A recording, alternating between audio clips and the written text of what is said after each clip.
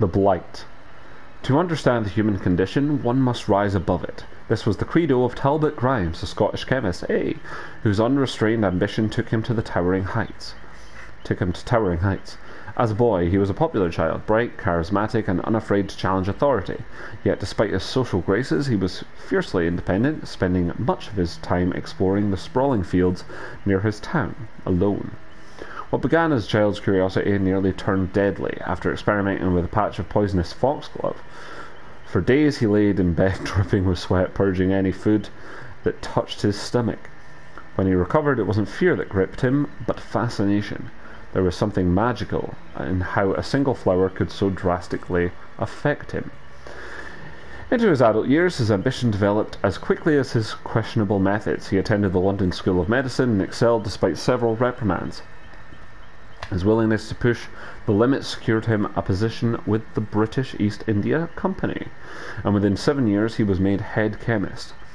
In time, he completed one of his greatest achievements, a chemical that could increase a worker's productivity while reducing their need for rest.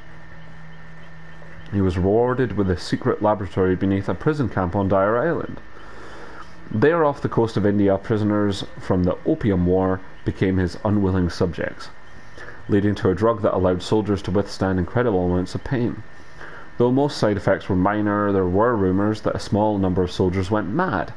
In feral states, they massacred villages, impaling the populace on bayonets, leaving them hanging from trees. There was no official report on the subject, and Talbot refused to blame himself for what could only be exaggerated war stories. Quite right. Though his callous brilliance seemed unflappable, he was ignorant to the enemies his questionable work had amassed. The realization struck him quite literally, with a steel pipe to the back of his head during a trip to Mangalore.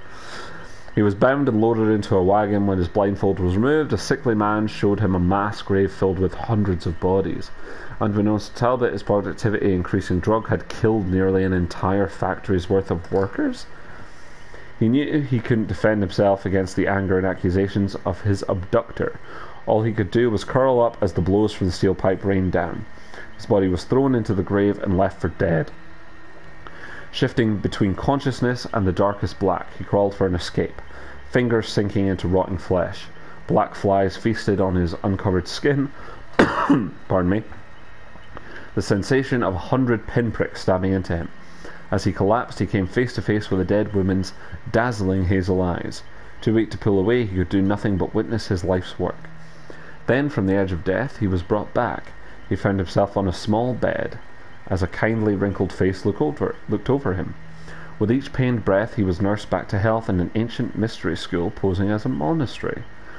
In verdant gardens behind tall, unassuming walls, monks studied forbidden texts, striving to expand the human mind in the search of other dimensions, believing one to be connected to the other. Talbot's knowledge proved indispensable, his mind-altering chemicals integrating seamlessly with the theories of neural expansion. He realized then that his salvation was no coincidence. He was plucked from the pit specifically to advance the school's knowledge. He agreed to help until his recovery was complete, being tasked with researching what the monks called the soul chemical, a compound derived from the pineal gland that could open the mind's eye. What began as a favour to his saviour soon became an obsession. Poring over the school's archives of lost texts, he uncovered scientific formulas that confirmed previously unthinkable ideas. He dreamt of ushering humankind into a new period of enlightenment. Perhaps then the nightmares of hundreds of dead factory workers, and of those 2 hazel eyes, would fade from his mind. As he came closer to a breakthrough, the demeanour of the monks shifted. The gentle smiles they offered were paired with uneasy eyes that quickly darted away when spotted. The polite conversations he was once privy to turned to hushed murmurs. The last thing he would see of the school was the cracked ceiling above his bed, branching like a dendrite through plaster. His next memories were a shattered mosaic of images and sensations, smearing lights, horse hooves on cobblestone, coarse burlap scratching at his cheeks, and sharp bites into his arm. He awoke ragged and unwashed, splayed on the straw mattress of an opium den. Mind in a dense fog, his first thought was of his notes, the only record of his groundbreaking revelations. He searched frantically, scrambling through the dingy basement, pleading aloud for help. A few other denizens looked up from their hammocks, offering nothing but drug-soaked eyes and apathetic gazes that soon fell into half-slumber. Before he noticed the robed figure appear behind him, a needle plunged into his arm, and the world disappeared once more. Awoken, again, each time hazier than the last, he tongued at hollow gaps between his teeth. How long, he wondered. A faint memory returned.